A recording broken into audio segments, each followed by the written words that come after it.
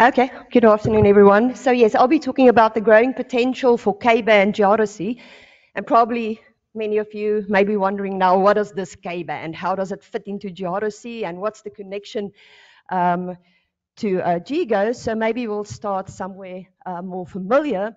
So going to the GGOS webpage, if we look at the list of observations, you go to the observations tab, there's this list of instruments and techniques, and I'll specifically talk about very long baseline interferometry.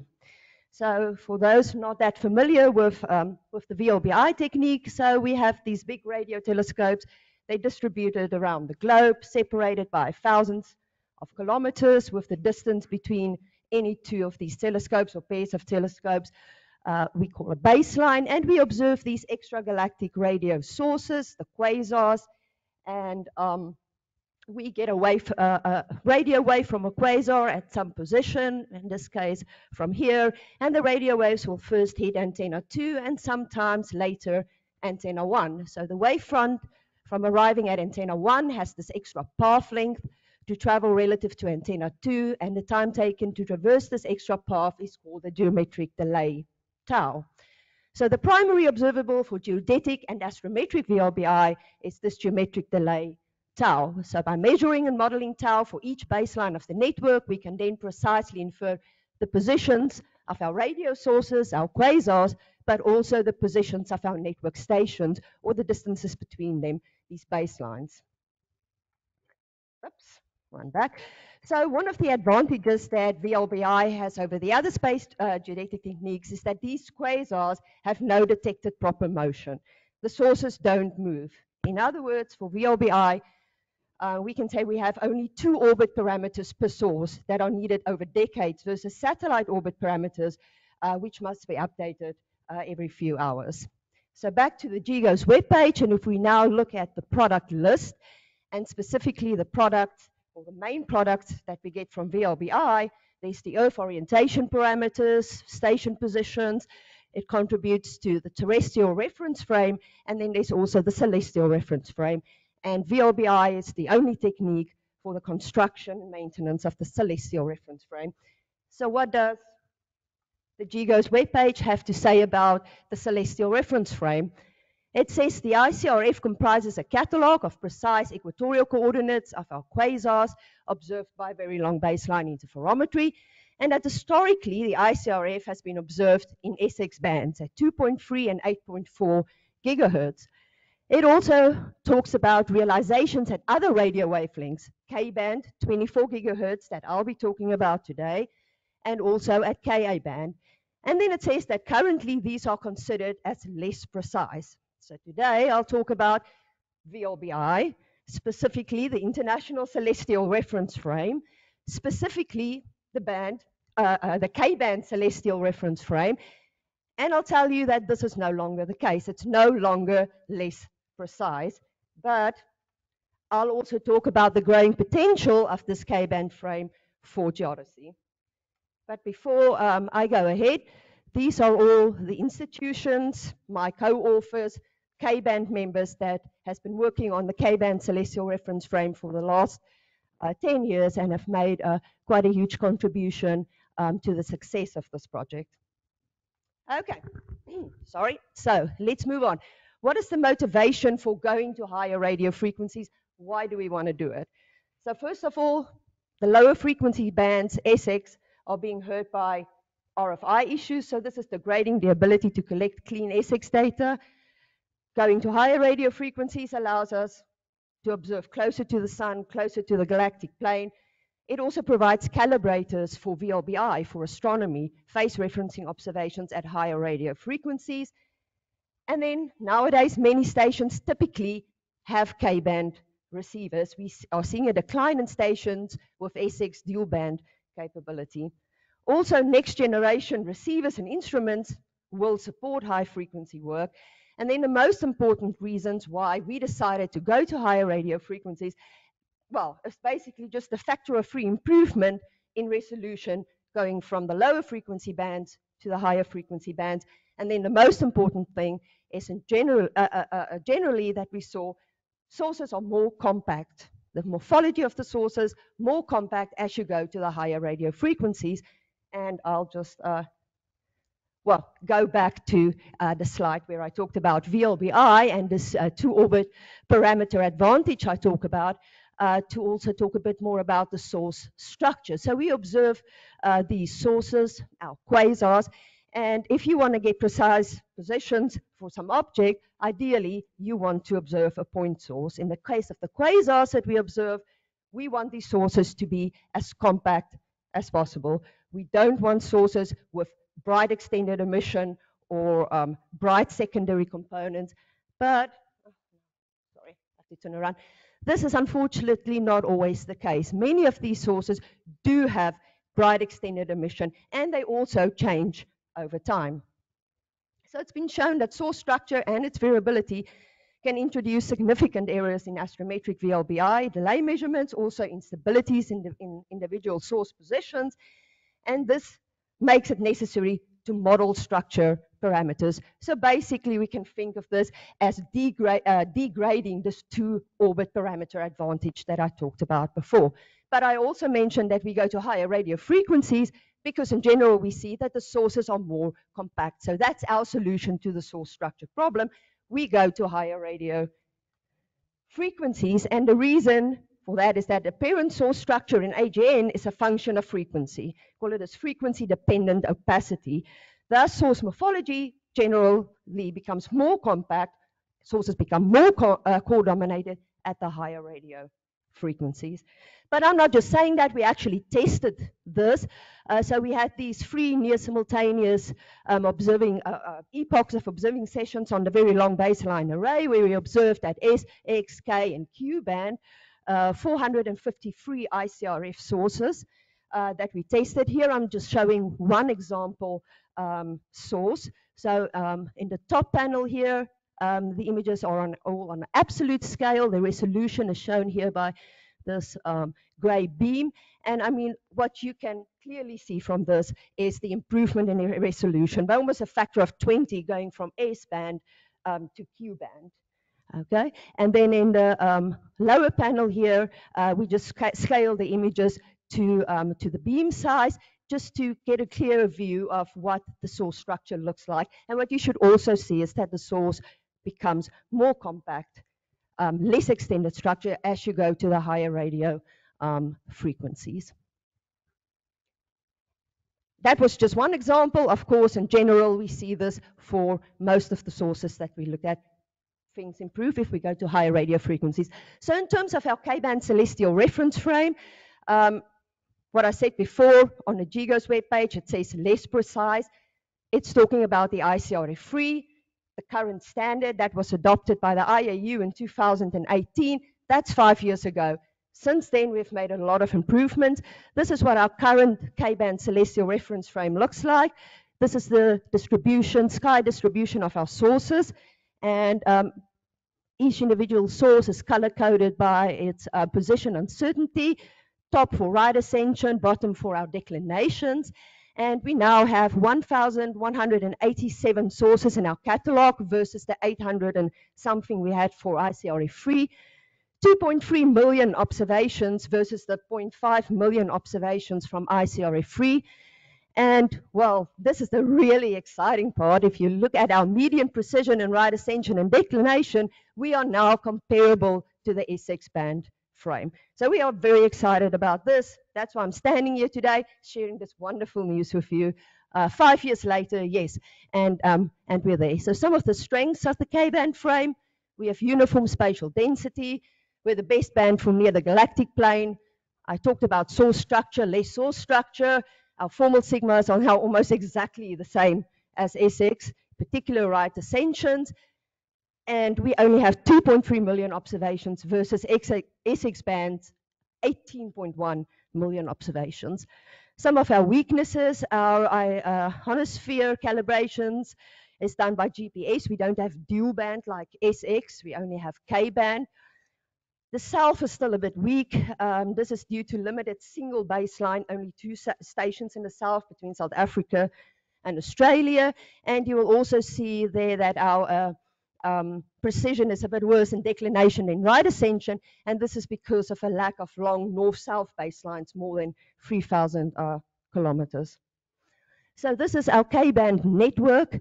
We started with VLBA observations in 2015, and you can see I just talked about our declinations being a bit worse than right ascension. We don't have those long north-south baselines, and in the south only the single baseline between South Africa and Australia. But then more recently in 2022, we added more stations. The Geodesy 40 meters started observing nice long north-south baseline, really cool. And then also we added the KVN antennas, Korean VLBI network, and the Suyong antenna in Korea, and also MOPRA in Australia. So now we have these really nice long north-south baselines, as well as more help in the south. And we can already see that this is making a difference. Comparing our network with some of the other networks for geodesy and astrometry. So this is from a report in 2022 by Haas and Beeren, and here they report about 40 radio telescopes for the legacy network, observations at SX band. That was the current status. We all know that GGOS will become the workhorse for the IVS, so it will take over from the SX legacy network. GGOS currently does not have a celestial reference frame. That is something that they will build up. And then in 2022, if we look at the GGOS network, there were around 9 antennas with the plan to increase it to around 30 stations in the next 5 to 10 years. How does K-band compare? So you saw this map. We have around 18 stations dedicated to K-band work at the moment. But then if you look at this map, and I'll show a larger version of this map just now, this is the stations currently in the world with K-band receivers. Okay, and free that's planning to get K-band receivers in the near future. So right now in the world, there's around 40 stations in the world with K-band receivers, which puts our K-band work in a very good position, because that's the same amount of stations as SX had in 2022, and much more than is planned for GGOS even in the next 10 years. Okay, there's the slightly bigger version, but what I want to talk about next is that higher radio frequencies are also gaining prominence due to its compatibility with next generation radio telescopes. Things like the Koreans have the simultaneous multi-frequency KQW band receivers. This is being installed on many radio telescopes, including the European VLBI network telescopes. And our plan is that in future, we can have a celestial reference frame at K, Q, and perhaps even W band, and do this simultaneously at the same time. JPL has been testing their broadband receiver, 8 to 36 gigahertz receiver on the VLBA. So that will provide us with dual band capability in the future, solving our ionosphere problems.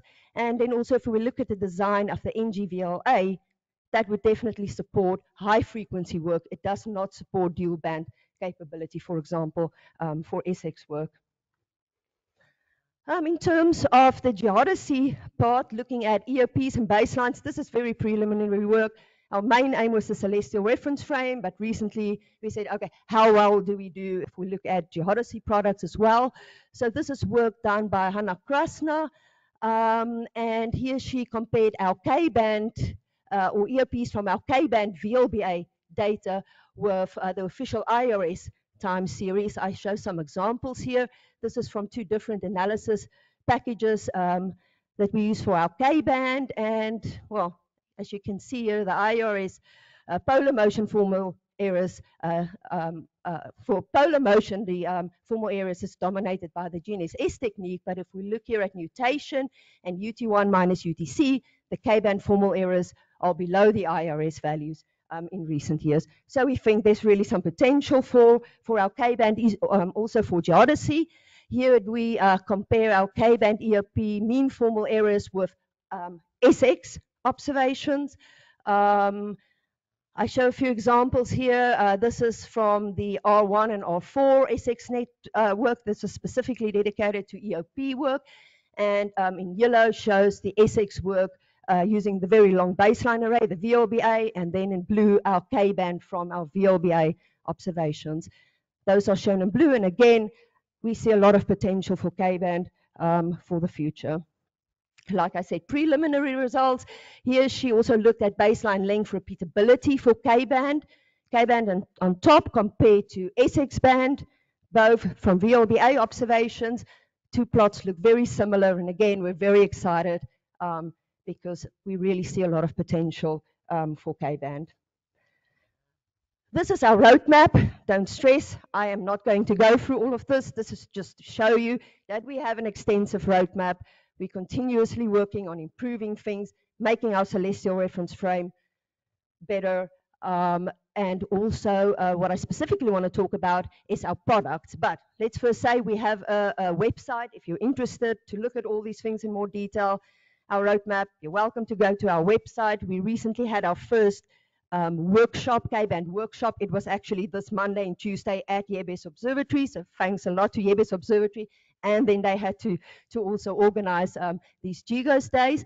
So in terms of products, one of our items on our roadmap is make K-band VLBI products available to the community, astrometric, geodetic, astronomical community. And specifically in terms of GGOS, K-band and GGOS, what's the message that I have for GGOS, for all of you sitting here? There's another source of high accuracy VLBI results available for Geodesy. Now you know. The VLBI technique brings stability to GGOS because of the only 2 orbit parameters per source, which is needed over that's needed over decades. VLBI uniquely measures nutation, UT1 minus UTC. Thus, having multiple sources of VLBI is important for a robust GGOS system. K-band provides this independent set of nutation and UT1 minus UTC measurements, making GGOS more robust. That is the end of my presentation. This is my summary. It's not a conventional summary. It's in the form of a K-band poem by ChatGPT-4. So you're welcome to read our poem and hopefully remember K-band. Thank you.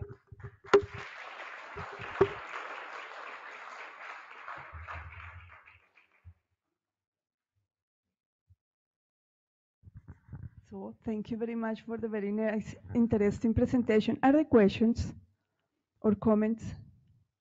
I'm happy to know that this ChatGPT-4 knows GGOS. This is good. This is good. No questions? Okay, so we can move. Sorry. Yeah, thanks a lot for the talk. Are there any plans to release the data also to other analysis centers that they could immediately start working with that data, or is that a problem? Yes, up to now we didn't, but the whole idea of giving this presentation is because it's on our roadmap. That's the idea. The next step going forward, making the data available to the community. So the answer is yes. I have it already. So just as a brief comment, very interesting ideas, and of course it would be worth to, let's say, to consider such a transition. But as you know, there are also a lot of weaknesses of K-band observations. Usually the signals are much weaker than in X-band or lower frequencies. Also, you need very large antennas for that, which are for the geodetic applications not so convenient. Not because they are much slower. That's why we changed to the GGOS concept, where we have very small antennas moving very fast to gain a lot of observables during a short time period. And so, but I think what the next step would be to even improve the transformation between SX band, CRF, and the K band. And another weakness is ionosphere. just using some GPS results, I think, is not enough on the long term. And you really need dual frequency observations to correct the ionosphere. So, but to calculate transformation parameters between and compare the frequencies, the positions of the two frequencies, X-band and K-band, would be worth to work more on that. Thank you for pointing out all our weaknesses. Yes, of course. I mean, no band is perfect in terms of the sources being weaker, the actual sources themselves. It's only when we actually go up to Q band where we see that there's fewer sources that we can observe. If you look at the mean flux density, we did these near simultaneous observations. It's almost the same at K-band than you find at X-band. Also, yes, the ionosphere, we don't have dual band, but I mean, the future looks bright. There is tri-band, wideband receivers. Most stations across the globe is now investing in high frequency work and looking at wideband or tri-band type systems. So I definitely think that going into the future, that problem will also be solved.